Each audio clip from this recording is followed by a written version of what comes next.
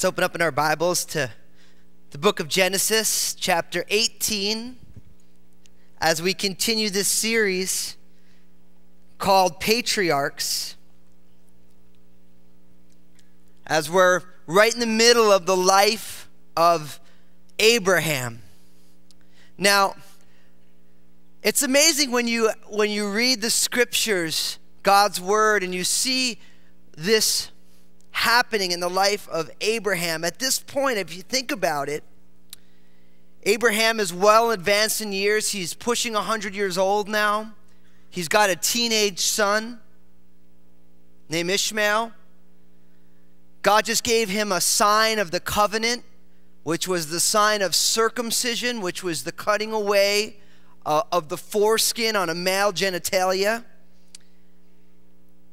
It's a strange sign, if you really think about it. We spent some time laughing about it last week, joking about it, but we also made the point last week that this idea of cutting away that which was unnecessary in the flesh was an important picture, wasn't it? Because we know that the true circumcision that God is looking for is not circumcision of the skin, but God is looking for the circumcision of the heart.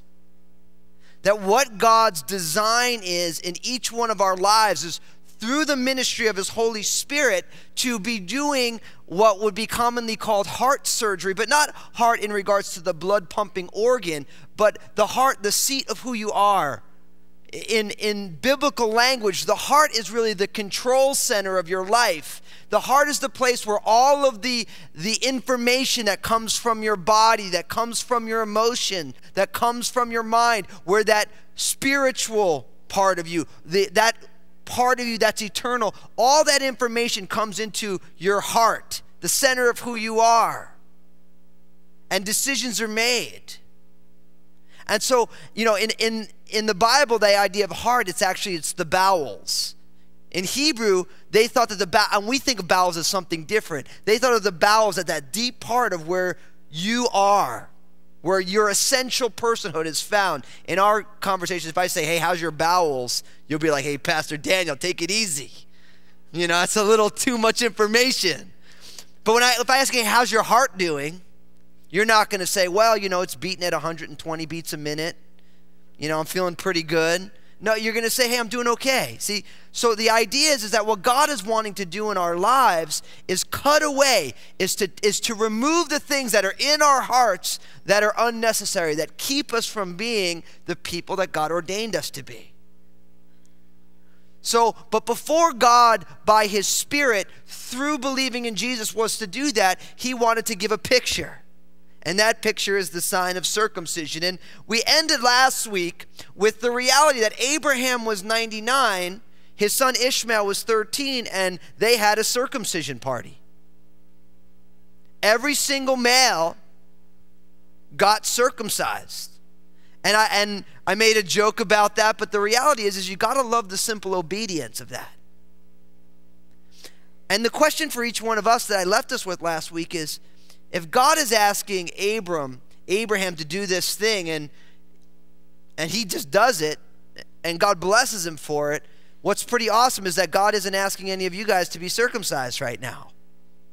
So what is it that God is asking of you that you are unwilling to walk in just simple childlike faith? You can imagine Abraham being like, well, God, I think you're nuts. I'm not getting circumcised. I'm 99, I don't bounce back as quickly as I used to. You can imagine him responding in that way. I mean, you would respond, I would respond that way. But Abraham just said, okay, Lord, if this is your gig, let's do what you say. And it's amazing how in the scriptures, obedience is such a seriously discussed concept. It's always in there. Obedience. Now, as we move into chapter 18 today, now my original intention was to take chapter 18 and chapter 19 together this week, and as I studied, I'm quite sure that I'm not going to be able to do that this week. There's just too much in it. So I didn't want to rush over anything. So let's just jump right in. In Genesis chapter 18, verse 1, it says this, "Then the Lord appeared to him, speaking of Abraham, at the terebinth trees of Mamre, as he was sitting in the tent door in the heat of the day. So he lifted his eyes and looked, and behold, 3 men were standing by him. And when he saw them, he ran from the tent door to meet them and bowed himself to the ground and said, "My Lord, if I have now found favor in your sight, do not pass on by your servant. Please let a little water be brought and wash your feet and rest yourselves under the tree. And I will bring a morsel of bread, and you may refresh your hearts. After that you may pass by. Inasmuch as you have come to your servant," they said, "do as you have said." In verse 6, so Abraham hurried into the tent to Sarah and said, "Quickly make ready 3 measures of fine meal, knead it and make cakes." And Abraham ran to the herd and took a tender and good calf, gave it to a young man, and he hastened to prepare it. So he took butter and milk and the calf, which he had prepared, and set it before them, and he stood by them under the tree as they ate. Now, we begin in verse 1 with a simple statement that the Lord appeared to him by the terebinth trees of Mamre. Now, you notice that Lord, right? It's the 3rd word of the very first verse. Capital L, capital O, capital R, capital D. That is God's personal name. In Hebrew, it would just be 4 consonants: a yud, a hey, a vuv, and a hey. And those are Hebrew. We would normally say that that name is either Yahweh, or they used to say it was Jehovah. So it says that the Lord appeared to him, right? I wanted to make sure that we get that right in the beginning, because it's telling us who is visiting Abraham. Now notice it says, he appeared to him at the terebinth trees of Mamre as he was sitting in the tent in the heat of the day. And so he lifted his eyes and looked, and behold, 3 men were standing by him. So we get from the beginning here in Genesis 18 that the Lord is appearing. Abraham is sitting in his tent where he was living at the terebinth trees of Mamre, and it's in the heat of the day. And he looks up and he sees 3 people. Now, notice the Lord appeared, and now he's seeing 3 people. Now, I'm bringing all this up because what you have in Genesis chapter 18 and Genesis chapter 19 is one of the first incarnations, where you have God showing up in a person's body. As we go on in Genesis 18 and 19, you're going to realize that one of these travelers, these people, is the Lord himself, and there's 2 angels who are going to go on to Sodom and Gomorrah. So I think it's important to make this case, because it's so common, especially if you talk to someone who is of a Jewish background, when you start talking about Jesus being God incarnate, they'll always say, well, that's just not possible. It's just, how is it possible for God to come in the form of a human? I say, well, let's go look at Genesis chapter 18. Because even though they don't necessarily believe in the New Testament, I can show them from Genesis chapter 18 that the Lord shows up to Abraham, who's the patriarch, and shows up in bodily form. Okay, so I wanted to make sure we notice that. Now, what's interesting about this is that this is happening at the heat of the day. Now, in Abraham's culture, in that region, you can imagine it's a desert, it's an arid climate, that there are certain times in the day that you just didn't travel. So Abraham was doing what was very common in that day, and that's resting at the heat of the day. So he's sitting there, he's resting in his tent, and he sees these 3 travelers who show up. And they're traveling at an inopportune time. Just not normal to travel at that time. So what does he do? I love this in the middle of verse 2. And when he saw them, he ran from the tent door to meet them, and he bowed himself to the ground, and he said, "My Lord, if I have now found favor in your sight, do not pass by on your servant. Please let a little water be brought and wash your feet and rest yourselves under the tree. And I will bring your morsel of bread that you may refresh your hearts. After that you may pass by. Inasmuch as you have come to your servant," they said, "do as you have said." This is quite simply hospitality. Right here. These people are coming. It's the hottest point of the day. No doubt Abraham wanted to get his siesta on, his rest on. It was the time to just relax. And these 3 guys come, and Abraham gets up and he runs to them. Now, in that culture, well-to-do, powerful heads of families did not run. And it shows the difference between the way the average person was and the way somebody who is following after God functions.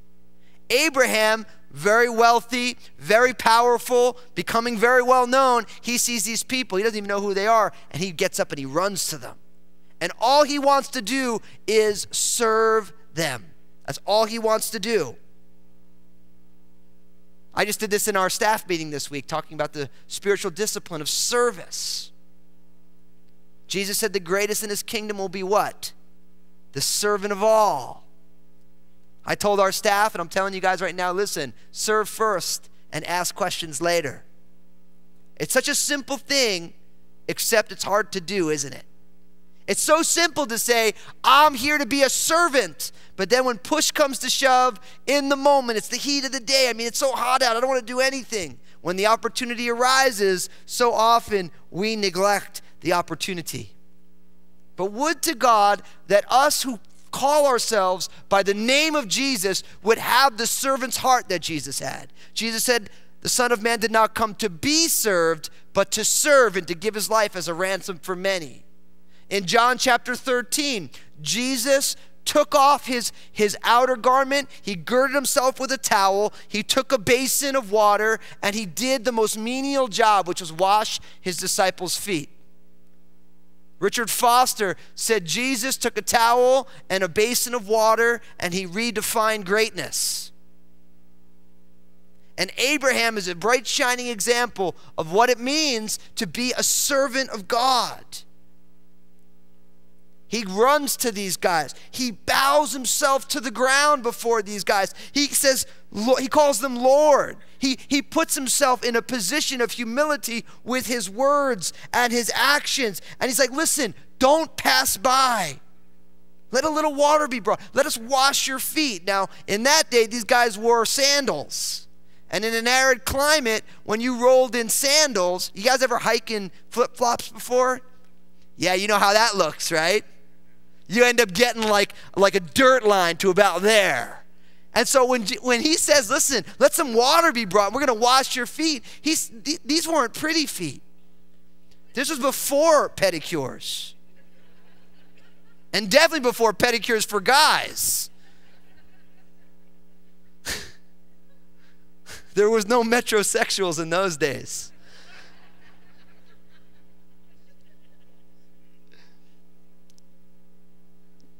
You guys are like, metrosexual? You can look it up. You can look it up. But all Abraham wants to do is show hospitality. And we get from Hebrews chapter 13, verse 2, do not forget to entertain strangers, for by doing so, some have unwittingly entertained angels. That's Hebrews 13, 2. Do not forget to entertain strangers, for by so doing, some have unwittingly entertained angels. And that's speaking about Genesis chapter 18. And would to God that we would go out of our way to serve people that we don't even know. That we don't even know. Now, I know, I'm just going to let that sit. I'm not even going to qualify that. Because I know we're all qualifying it in our minds, right? What about this and this? Abraham didn't know who these guys were. He just wants to serve them. Now, I like this because he says, listen, I just want to serve you. We're going to feed you. We're going to wash your feet. You're going to take a break. You're going to refresh your hearts. And after that, you can go. And they say, sure, go for it. And then in verse 6, Abraham gets his whole family springing into action. Notice this. Abraham hurried into the tent to Sarah and said, quickly make ready 3 measures of fine meal. Knead it and make cakes. So he goes to his wife Sarah and he says, listen, here, let's make some bread. Then Abram runs to the herd and he takes a good calf. And he gives it to a young man, one of his servants, and he says, prepare it. And then Abram takes butter and milk and the calf which he prepared, and he set it before them, and he stood by them under the tree as they ate. Now, know what I like about this? This is a great picture of how family's supposed to function. Because a family's meant to be a team. Now, Abraham didn't go in to Sarah and say, hey, let's make some bread. She's like, look, It's my time to watch a soap opera, honey. She didn't say, hey, listen, this is your gig. I don't know who those guys are. I don't want to be making any more bread. You know, come on. See, the Bible says that one drives back 1,000 and two drives back 10,000. And there's nothing that Satan doesn't like more than a unified husband and a wife. There's nothing that Satan wants to thwart more than the unity between a husband and a wife, because something powerful happens there. The picture of Jesus in the church, a husband and wife team that pray together, that serve the Lord together, that are just available to whatever it is that God wants to do. So he goes to Sarah, hey, make some cakes. He goes out to the herd, and he doesn't find like the most sickly looking calf that he can't wait to get rid of. But he finds a good and tender calf. I love this because Abram just wants to give his best. He wants to give God his best. And he's giving God his best by giving it to these people. And he gets one of his servants like, listen, make this good. And not only that, he pulls out the butter. He pulls out the milk. He sets it before these guys, and he lets them eat while he watches. This is like textbook Near Eastern hospitality right here. And it makes me think of 1 Peter 4:9. Be hospitable to one another without grumbling. I don't know about you guys, but when I read that, I get pretty convicted. Because it's easy to be hospitable while grumbling, isn't it? It's easy to do the right thing and just be like, man, I really don't feel like doing this at all right now. But we get none of that from Abraham. Now, I always tell people, because people say, well, if you don't feel like doing it, should you really do it? And I always say, listen, you should do what you know you ought to do and ask God to bring your heart around. If we only do the things that feel right, we're never going to honor Jesus. So we need to be obedient to what God's word says and say, God, I'm going to do this, but please bring my heart around. Will you help me, my heart, get behind what I know to be a godly action? Now, this is beautiful because this is all going on. Abraham, he's not even joining them. He is simply watching. He's just watching these guys eat. He's serving them. He's like, look, I'm not even going to share a table with you guys. I'm just going to enjoy you guys enjoying the blessing. That's what he's doing. And then all of a sudden in verse 9, then they said to him, where is Sarah, your wife? And he said, here in the tent, in verse 10. And he said, I will certainly return to you according to the time of life. And behold, Sarah, your wife, shall have a son. Sarah was listening in the tent door, which was behind him, in verse 11. Now Abraham and Sarah were old, well advanced in age, and Sarah had passed the age of childbearing. In verse 12, therefore Sarah laughed within herself, saying, after I have grown old, shall I have pleasure, my Lord being old also? And the Lord said to Abraham, why did Sarah laugh, saying, shall I surely bear a child since I am old? Is anything too hard for the Lord? At the appointed time, I will return to you according to the time of life, and Sarah shall have a son. But Sarah denied it, saying, I did not laugh, for she was afraid. And he said, no, but you did laugh. So imagine this. These three guys are here. They don't know who they are. And all of a sudden, the Lord in a person's body says, hey, where's Sarah? And Abraham says, hey, she's in the tent. And then we have a reiteration once again, that she's going to have a child. Sarah, your wife, will have a son. This has been going on over and over and over again, hasn't it? Since Genesis 12. Once again, now many years have passed. Some 20-something years have passed, but now they're getting another word about God's promise of a son. Right? And then we're reminded in verse 11 that Abraham and Sarah were old, well advanced in years. And Sarah had passed the age of childbearing. Now, is there anybody here who's in their 90s? Anybody? Any almost 90-year-old girls? 80s? 80s? Now, could you imagine if someone said, hey, you're going to have a child next year? You're just like, thank you, Lord, but maybe no thank you, right? I mean, I'll be honest with you. We're 36, and we're like, Lord, I don't know if we could do it again. you know? Because little kids are hard. It's work, you know? And so what you have going on here is you have this reminder that they're old. And I love verse 12. Because they're old, you get a therefore. And as we always say, what? When you see a therefore in the Bible, you say what? What's it there for? Because they're old and advanced years. Therefore, Sarah laughs within herself, saying, after I've grown old, shall I have pleasure, my Lord being old also? So Sarah's hearing this. She's listening in. Now, I got to be honest with you. Every time in the Bible we have a situation of eavesdropping, something goes wrong. Okay? Now, listen, I know, just like the rest of you, when you're hearing something that maybe isn't meant for you, there's always that curiosity. But really, eavesdropping is a sin. It really is.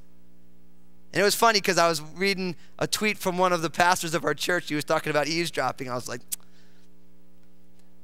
I know what it's like when you catch a part of a conversation you're really not supposed to be listening to. I would encourage you that in the name of Jesus, just turn around and walk away. Every time you get eavesdropping, something ends up going slightly wrong. Something starts going wrong. So Sarah, she's listening in. She starts laughing. She's like, who is this guy kidding? Who's this guy kidding? I'm old. I'm old. This ain't happening. Verse 13, the Lord said to Abraham, why did Sarah laugh, saying, shall I surely bear a child since I am old? Is there anything too hard for the Lord? And you know what's beautiful about this verse? It's translated too hard, but the actual word in the Hebrew is there anything too wonderful for the Lord? And this is a question for each one of us right now, right where you are, whatever your issues are in life, whatever it is, that thing that God has you walking by faith on. A simple question, is there anything too wonderful for God? I'm here to tell you today that God can do anything. God's word testifies of it. If you walk with him for any length of time, you learn this.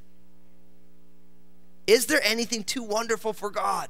Is there anything too hard for him? Is there anything past what he could do? And we're going to see this played out in the life of a hopeless couple.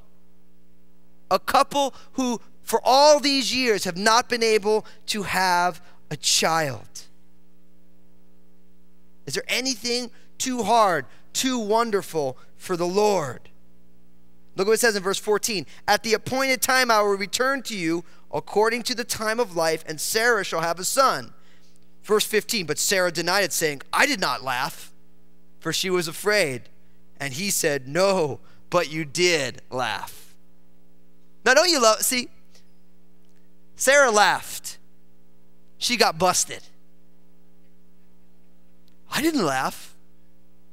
Notice it says because she was afraid. Can I give you a piece of biblical advice? When you're afraid, don't talk. I have learned in my life that when I am afraid, the things that fall out of my mouth will always get me in trouble. See, she laughs because she's afraid, and then she tries to pretend like she didn't laugh. And there's nothing worse than when you get called out by the Lord, by his Holy Spirit in your heart. And you're like, I didn't do that. And the Lord's like, oh, yeah, you did. Because that's exactly what, it's kind of a comical moment here. I did not laugh because you was afraid. No, but you did laugh. You know, as if God doesn't see what's going on in our lives. As if God doesn't know what is happening. Now, it's beautiful because in the hall of faith in Hebrews 11, Sarah shows up. By faith, this is Hebrews 11:11. By faith, Sarah herself also received strength to conceive seed. And she bore a child when she was past the age, because she judged him faithful who had promised. You know what the problem with walking by faith is? Is that you got to walk by faith. That's the problem with it. We live in a society that walks by sight. Like even, you know, because of the worldview that most of us have received growing up in the West in this time period, most of us base all of our beliefs on evidence, quote unquote. the scientific method, that we believe X because we have this data that points to it. Right? Now, I'm not saying that we shouldn't walk based on evidence, but this evidentiary mindset, the scientific enlightenment mindset, if you read the writings of philosophers, they see the issues with it, because the reality is that even if we see everything, that doesn't mean we interpret everything properly. You can have all the right data and interpret that data in a way that's wrong. This is, if you think about it in worldview language, the Enlightenment was modernism. We can make a map out of everything. We can explain to you everything with data. And there was actually the belief that because we can do this, we are going to get all the answers, and we're not going to need religion. There's going to be nothing wrong with the world, and that was the mindset. And now, a couple hundred years later, everyone says, well, listen, religion is just as popular, if not more popular now. We have all sorts of problems, and people are saying, you know what the problem with that way of looking at the world is because it's assuming that the person making the map is totally objective. That they are standing outside of the situation without any of themselves being put onto it. And the reality is that any good scientist will tell you that any of their findings are only 99.9% statistically significant, because they can acknowledge that they don't know everything about everything. So when you read like The God Delusion by Richard Dawkins, who's one of the foremost angry atheists, because he's a PhD, we think he's got weight to what he's saying. But if you listen or read his book and you hear him debate, he'll say things like, if there is a God, I, for one, would be very disappointed. And I say to myself, that is lousy science. Because you're not saying I am open to the truth, whatever it may be. It's saying I am a PhD and I don't believe in it. If it was true, I'd be disappointed. And when you're disappointed at an outcome, you are going to be biased in your research. That's basic logic. And postmodernity is, listen, you want to make a map, but you have to include your own biases in your map making. Really, postmodernity preaches the fall to evidentiary theory. And for those of you who like this kind of stuff, that's in there. See, the problem with walking by faith is that you got to walk by faith. And Sarah had no proof. There was no way, no evidence that this was possible. But she said, look, I know that he who promised is faithful. And she received the strength to conceive because she believed not in herself and not in the evidence before her, but she believed in the God who made the promise. And the reality of biblical faith is this, is that if you believe that the God who promised is able to cleanse you from your mistakes, your sin, by putting your faith and trust in Jesus, and you believe that he, by believing in Jesus, can fill you from the inside with his Spirit, and his Spirit will cleanse you from the inside out. If you believe that, it will be a reality in your life.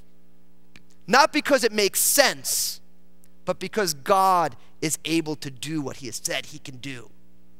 And this is why, for me, as an educated, someone who didn't grow up in this stuff, American man, I can say it makes no sense not to believe in Jesus. Not because I can prove it to you, but because God who has done this is in the process of doing this in my life. And if you walk and talk to somebody who's truly begun to walk with Jesus, you will see the evidence right before your very eyes. But the reality is each one of us have to walk by faith. And I'll be honest with you, it can be really hard. Because God is asking you to do something that feels illogical. How can I believe such a thing? How can I believe that God could really do this thing in my life, transform my life, transform my marriage, take me from where I am and change the way that I am? How is it possible? Nothing else has worked. Sarah was strengthened because she believed that him who promised it was faithful. And brothers and sisters, I'm here to tell you, God will be faithful in your life if you will trust him. He will be faithful.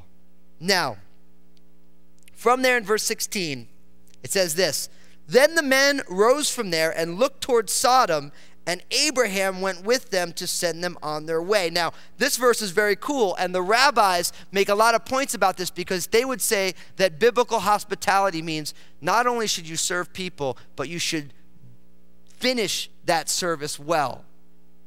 And what they make the point that not only did Abraham do all this great service, but he even walked them to the edge of his property. And I like that because I think for a lot of us, we begin well, but we end up killing the ending. I learned this as a jazz musician when I started learning how to play jazz. You know, I always heard, listen, if you start a solo well and you end a solo well, it's a good solo. And what that means is that if you start, you grab people in the beginning, and even if you have to meander for a little while, and if you end it powerfully, people will be like, yes. And it's so important for us. I realize that as we walk with Jesus together, that there's some of you right now who are doing great, but you're going to get a little bit soft along the way.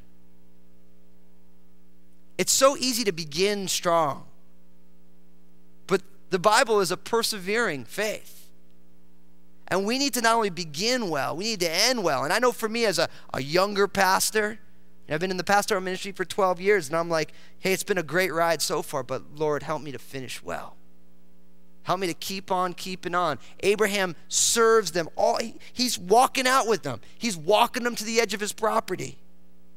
Now, I like this in verse 17 because it goes on. And the Lord said, shall I hide from Abraham what I am doing? Since Abraham shall surely become a great nation, and all the nations of the earth shall be blessed in him. For I have known him, in order that he may command his children and his household after him, that they may keep the way of the Lord, to do righteousness and justice, that the Lord may bring to Abraham what he has spoken to him. And the Lord said, because the outcry against Sodom and Gomorrah is great, and because their sin is very grave, I will go down now and see whether they have done altogether according to the outcry against it that has come to me, and if not, I will know it. Now, what's pretty awesome here is that as they're leaving, the Lord is talking to these angels. He's saying, shall I fill Abraham in on what's going on?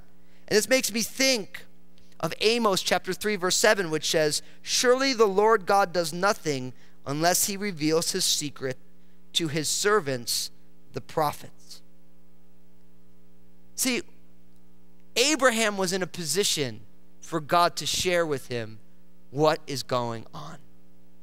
And I want to encourage you guys because God wants each one of us to be in that kind of a place where we are in such relationship with God. As Abraham was called later, he was called the friend of God in the book of Isaiah, chapter 41, verse 8. Your friends, the people who you are closest to, will bear the secrets of their hearts with you. And would to God that each one of us would be in such a relationship with God that God can tell you things that he wants to be shared. That's not a special thing for special people. That is available to all of us in Jesus' name if we build that relationship. I get to know things about Lynn Fusco that nobody else gets to know because she's my wife. And we talk, and I hear things in her heart, she hears things in my heart that nobody else gets, but she gets those things, and I get those things. And that's true for our relationships with God. It's beautiful because the Lord is talking. He's like, man, shall I fill Abraham in on what I'm up to? Because I'm going to bless him. He's going to be a great nation. And then in verse 19, one of my favorite verses, notice what he says about Abraham. For I have known him in order that he may command his children and his household after him, that they keep the way of the Lord to do righteousness and justice, that the Lord may bring to Abraham what he has spoken to him. Now, I took this verse actually here at this church last year and did a whole message on this one verse. So I want to point you to it if you want to open up this one verse. 5 purposes for the people of God right here in this one verse. So you can study that on your own. You can find it on our website. I'll leave you to do that as homework if you want. That's a pregnant verse right there. Powerful verse. But God is going to fill them in. Now, what's going on? Notice verse 20. This is why the angels are here. Because the outcry against Sodom and Gomorrah is great, because their sin is very grave. I will go down now and see whether they have done altogether according to the outcry against it that has come to me, and if not, I will know it. The reason the Lord and these two angels are here is because they've heard about the grave sin of Sodom and Gomorrah, and they want to find out, is it really so? They're there to see firsthand what is going on with Sodom and Gomorrah. Now, in verse 22, it says this, then the men turned away from there and went towards Sodom, but Abraham still stood before the Lord. So now, of the three, two angels go towards Sodom, and Abraham stays with the Lord. It says in verse 23, and Abraham came near and said, would you also destroy the righteous with the wicked? In verse 24, suppose there were 50 righteous within the city. Would you also destroy the place and not spare it for the 50 righteous that were in it? Far be it from you to do such a thing as this, to slay the righteous with the wicked, so that the righteous should be as the wicked. Far be it from you. Shall not the judge of all the earth do right? And so the Lord said, if I find in Sodom 50 righteous within the city, then I will spare all the place for their sakes. Then Abraham answered and said, indeed now, I who am but dust and ashes, have taken it upon myself to speak to the Lord. Suppose there were 5 less than 50 righteous. Would you destroy all the city for the lack of the 5? And he said, if I find there 45, I will not destroy it. In verse 29, then he spoke to him yet again and said, suppose there should be 40 found there. So he said, I will not do it for the sake of the 40. And then he said, let not the Lord be angry, and I will speak. Suppose 30 should be found there. So he said, I will not do it if I find 30 there. And he said, indeed now, I have taken it upon myself to speak to the Lord. Suppose 20 should be found there. So he said, I will not destroy it for the sake of the 20. Then he said, let not the Lord be angry, and I will speak but once more. Suppose 10 should be found there. And he said, I will not destroy it for the sake of the 10. So the Lord went his way as soon as he had finished speaking with Abraham, and Abraham returned to his place. Now, what's this all about? This is all about Abraham acting as an intercessor for the righteous in Sodom and Gomorrah. Abraham is functioning in a priestly fashion here. He is standing before God for other people. This makes me think of something like James chapter 5, verse 16. The effective, fervent prayer of the righteous avails much. I really wanted to end our message today as we look at this act of Abraham and encourage you all to be intercessors. Intercessors are somebody who stands in the gap for other people. Most of our prayer lives, if we're really honest, are pretty self-focused, aren't they? And not that we shouldn't ask God for the things that we want, but truly, if we really have the heart of God, which is what prayer is all about, I always tell people say, I don't understand prayer. I'm like, well, prayer is not getting our will done in heaven. It's linking up hands with God to get his will done on earth. Abraham is not trying to convince God to do something that God doesn't want to do. Abraham is trying to ascertain and appropriate God's heart so that he can function. That's what he's trying to do. And the key to intercessory prayer says that Abraham drew near to God. So the act or the heart of intercessory prayer, it begins with someone who says, I want to draw near to God.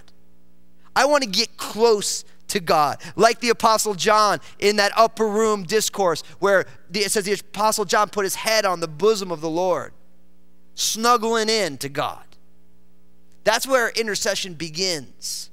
And as Abraham draws near to the Lord, then he begins to ask the Lord what God is up to. And it really boils down, and he knows that God is there and potentially going to destroy Sodom and Gomorrah.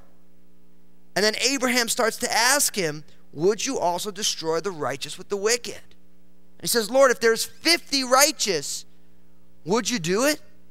And the Lord said, no, if there's 50, I'd spare the city for the 50. And then 45, and then 40, and then 30, and then 20, all the way down to 10. Now, what's beautiful about this intercession is that Abraham's intercession is really a type of what I would call humble boldness. Abraham is not there saying, look, God, I just fed you. Now you owe me. Which is how a lot of us pray. We show up with an arrogance. We show up and I could say, Lord, I've been preaching your word for 13 years. Now give me this thing because I'm due. See, Abraham comes and he realized, like, look, I'm but dust and ashes. I'm talking to the Lord. He keeps saying, Lord, who am I? What am I doing? Who am I? Don't get mad, Lord. I'm not trying to impose my way on you, Lord. And I love it because Abraham has a true, humble boldness. And really, there's no other type of boldness that is godly other than a humble boldness. A boldness that says, I can come boldly to the throne of grace, but yet I realize that the only reason I have a seat at this table is because of what God has done for me in Jesus. In each human heart, there is a wellspring of arrogance. All of us. Now, some of our arrogance plays itself out in bravado. Some of it plays itself out in kind of self-deprecation or self-humiliation. Some of our arrogance plays itself out in an elevated view of ourselves, and some of our arrogance plays itself out in a really depreciated view of ourselves. But either way, the root is the same. It's just a matter of how it plays out in your life. And what I love about Abraham's intercession, not only does he have a bold humility, but Abraham's intercession is in accordance with God's character. He keeps appealing to God's justice and God's perfection. He's saying, Lord, won't the judge of the world do right? And he's like, Lord, if you judge and kill all the righteous with the ungodly, what are people going to say about you? Your character is this, and I'm asking you to function along line with your character. When was the last time you prayed the attributes of God over somebody else's life? When was the last time you said, God, you are total, profound love, and I want you to be that in so-and-so's life? When was the last time you said, God, you are totally merciful, and so-and-so who I love, who I know you love even more, is totally, if you had a limit to your mercy, they have absolutely exceeded it. But God, I pray your mercy on their life. This is how to be an intercessor. You draw near. You stand in the gap before God and you ask God to be God in their life. To be who he has proved himself to be and to do it for somebody else. What I have learned is that when you start to be an intercessor, you don't even need to pray for yourself anymore because all of your joy gets tied up in what God is doing in other people's lives. And that is the most fulfilling thing in the world. That you, as you serve the world in Jesus' name before the throne of God, you get so overwhelmed with all that God is doing, you're like, man, I'm just happy. I mean, I got God. What else do I really need? And everything becomes in its proper place. Its proper place. Abraham is being like Jesus, who ever lives to make intercession for the saints. The Holy Spirit makes intercession for us. Abraham is linking up hands with the triune God to do God's will here on the earth. And next week, as we look at Genesis chapter 19, we're going to find out that there was only 4 righteous people in the city. And before God destroyed the city, he got those 4 out. God delivered before judgment. So next week, in Genesis chapter 19, we're going to look at the destruction of Sodom and Gomorrah. Now, especially in the day and age that we live in, there's all sorts of implications to this. It's a serious chapter. So I want to encourage you to come. I know it's not the most light and fluffy of topics, but it is an important thing for us to understand. So I want to encourage you to come back next week. But for today, let's bow our hearts and pray. Father, I want to thank you for your word. God, I thank you for the testimony of Abraham and Sarah. I thank you for their willingness to just serve the people who came to visit, not even realizing that they were the Lord himself and some angels. God, we thank you that Abraham was close to you in such a way that you could tell Abraham things that you were up to so that Abraham could intercede on their behalf. Lord, we love the fact that Abraham didn't just try and take out his tool belt and fix it, but Abraham sought you. And God, I ask that you would make us not only servants who are hospitable, but God, make us intercessors. People who are all about your business, seeking you, linking up hands with you to get your will done here on earth. We want to be vehicles that you could use. And we ask it all in Jesus' name, and all of God's family said, amen. Listen, before you